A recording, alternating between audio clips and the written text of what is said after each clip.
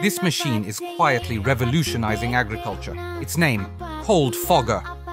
Forget about traditional spraying that can't reach the undersides of leaves. This device breaks down pesticides into micron-sized particles, dispersing them evenly and effectively throughout.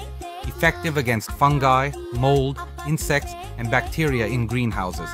Application of pesticides to crop leaves in fruit and vegetable gardens. Effective fog dispersal into the spaces between plants.